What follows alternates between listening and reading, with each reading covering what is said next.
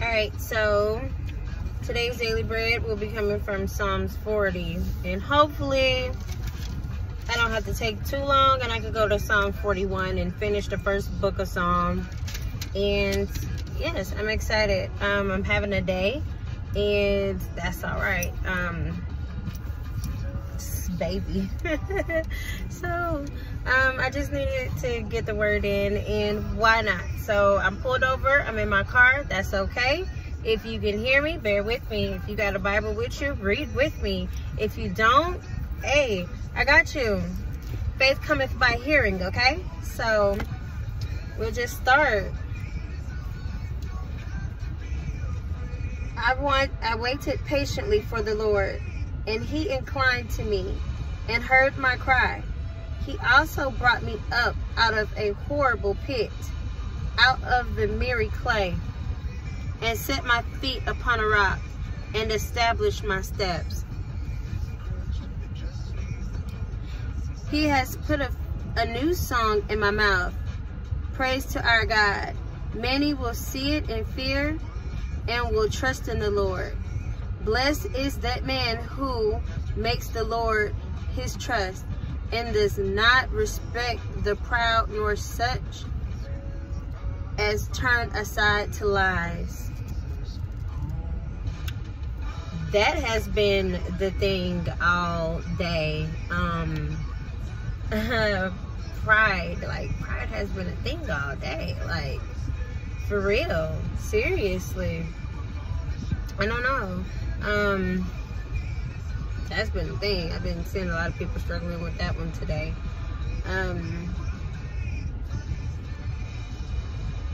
Many, O Lord my God, are your wonderful works,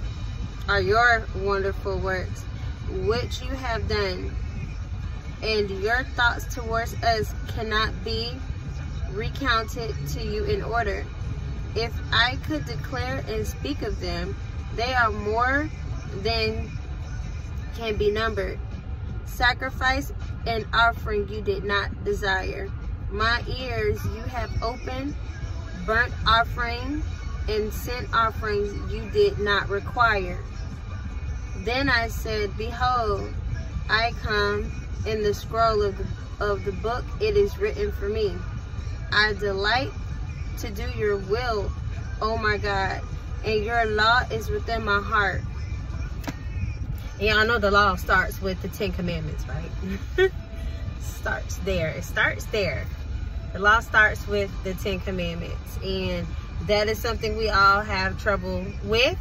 My advice, because I had to look at it the same way too, go back and start with the very first one. Start with the first one and go down the list, and you'll see what you actually kept in your heart, what you said out your mouth and didn't keep in your heart, what you thought about but still did what you wanted to do, and work on those things, because grace is sufficient. There's no condemnation in the Lord Jesus Christ. So no shame, okay? We all fall short to the glory of God. Like, no shame. Like, just take a step back and reevaluate yourself and get your heart posture together with God. It's simple. It's simple. It can be that simple. That's just the initial choice to make. I have proclaimed the good news of righteousness. In the great assembly, indeed, I do not restrain my lips. O Lord, you yourself know. I have not hidden your righteousness within my heart.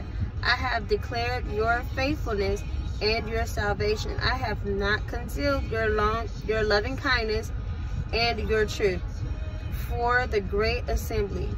Do not withhold your tender mercies from me, O Lord. Let your loving kindness and your truth continually preserve me. Yes, Lord, please keep your hand on me.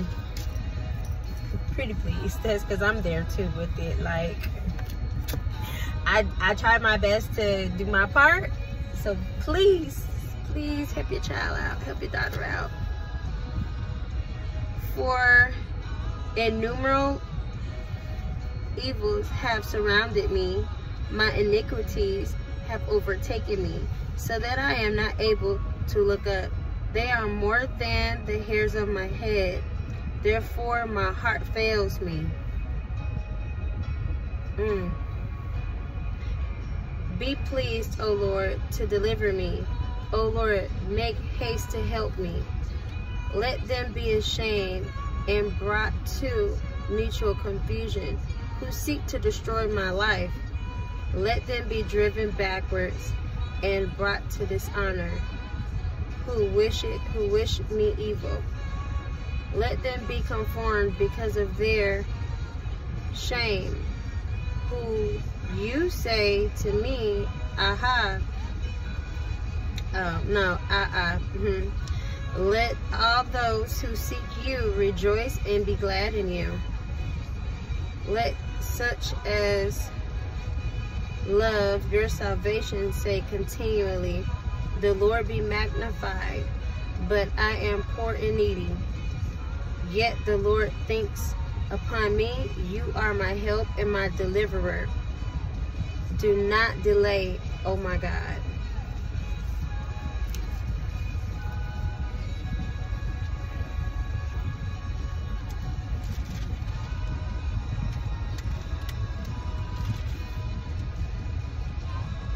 I kind of feel like this is letting, like, the way it resonates with me.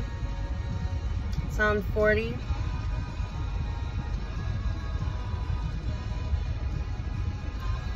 It's like, I have faith even in my trials. But God, are you listening? I've done my part. I've obeyed the laws. I've kept the commandments. But even then, because I have messed up, I have fallen short. I've had to get down and repent my own self. Do you still hear me? Are you still going to work on my behalf? Are you still going to move these stumbling blocks out of the way? You know, and that right there gets your faith shaky. When you do all you can do and you're unsure if you're being heard. Yes, the Lord hears you. Yes, he's listening. Yes, he's right there. No, he's not gonna forsaken you. No, he's not just looking like, look at, no, he's speaking. It's on us, because we won't be using these.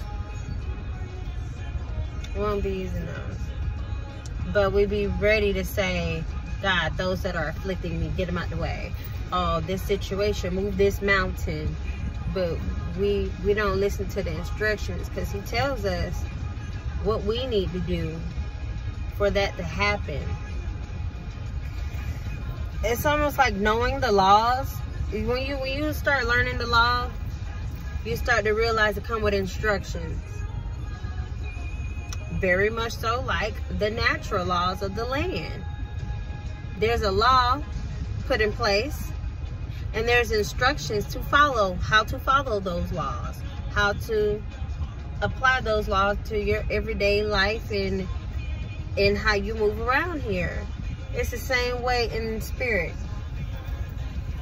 just a bit more drastic and dramatic. Like, you don't want to mess with them. Don't want to mess those up. I'm gonna go ahead and get Psalm 41 out the way. The blessing and suffering of the godly. And some people think, you know, living a godly life, everything's supposed to be peaches and cream, okay? And I tell you right now, it come with it. And you gotta be ready for it, because it's every day, every minute, every hour, every week. There's going to be a lesson, and that lesson gonna come with a pop quiz, and after that pop quiz gonna come a test. Okay? It's just like school. Like, we gotta be on it.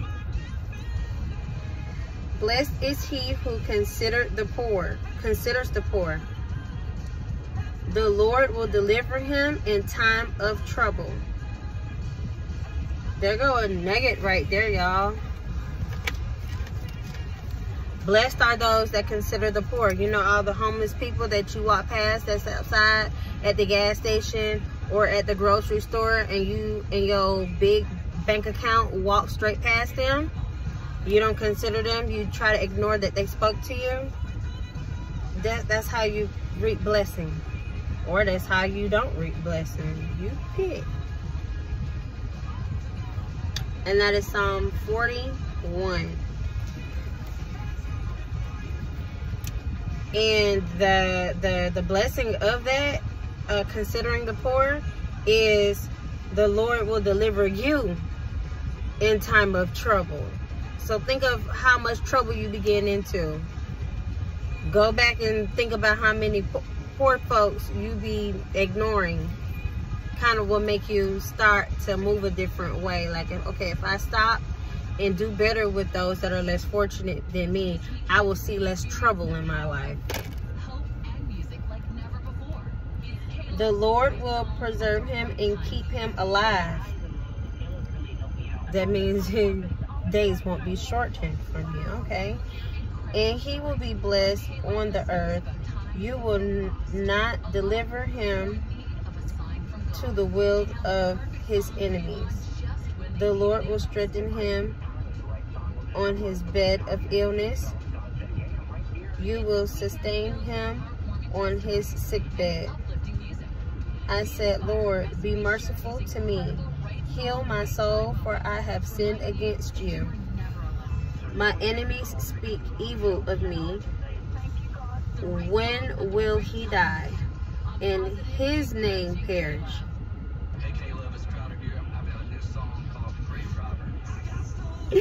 And if he comes to see me, he speaks lies.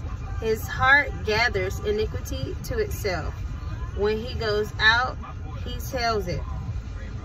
All who hate me whisper together against me. Against me they devise my hurt. And evil disease, they say, clings to him. And now that he lies down, he will rise up no more.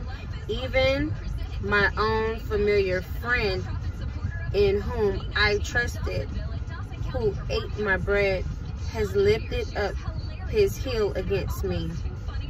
But you, O Lord, be merciful to me and raise me up, that I may repay them. By this I know that you are well pleased with me, because of my enemy does not triumph over me. As for me, you uphold me in my integrity and set me before your face forever. Blessed be the Lord of Israel from everlasting to everlasting. Amen, amen, amen, amen.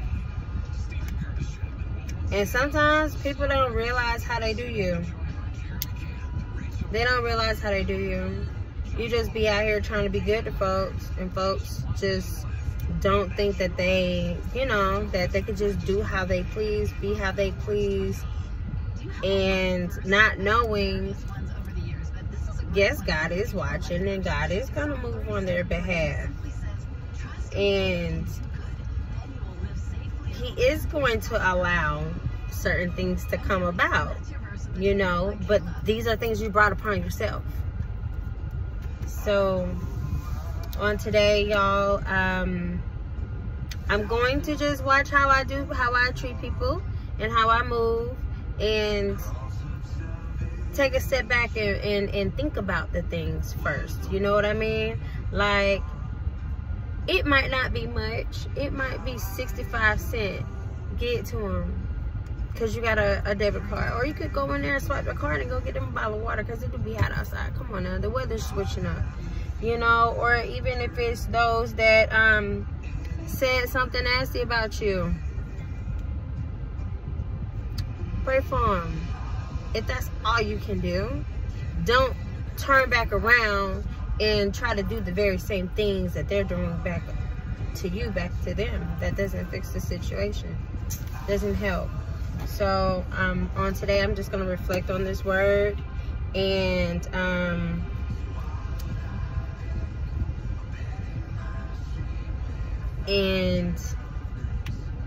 I'll do a little self-check and make sure, you know, Solana's not slipping in the cracks with other people. It was Psalm 41:5 and 6 for me. 5 was, my enemies speak evil of me. When will he die and his name perish? I don't walk around saying, okay, God, all right, you saw that, you heard that. When is their time up? How much time they got left? Because they know not to, they should know who they talking about and coming against. Days gonna start falling off. No, I don't walk around like that, and I don't advise y'all to walk around like that, but it's evident, you know, God does take time off of those type of people that walk around with that type of heart. It does hinder them. They may not see it, but it does over time. It takes time away. It takes days off your life when you ain't moving right on the behalf of other people. So be careful how you're doing people today. And be mindful of those that coming against you. How to handle those situations in a godly manner. Just to have the heart of God in those situations. Worry about yourself. Have self-control. That's the fruit of the Holy Spirit. Self-control. They could let them be how they're going to be. But don't conform to them. Don't stoop down to them. Do not. It's not worth it. It's not worth it. Especially when you know what comes with what. Don't even do it to yourself. But I don't want to be for you all too much longer. I'm going to bounce back and get to walking. I need to get up and walk this stomach a little bit. We're kind of tight right now. Get out this car. Y'all have a happy and a blessed Saturday.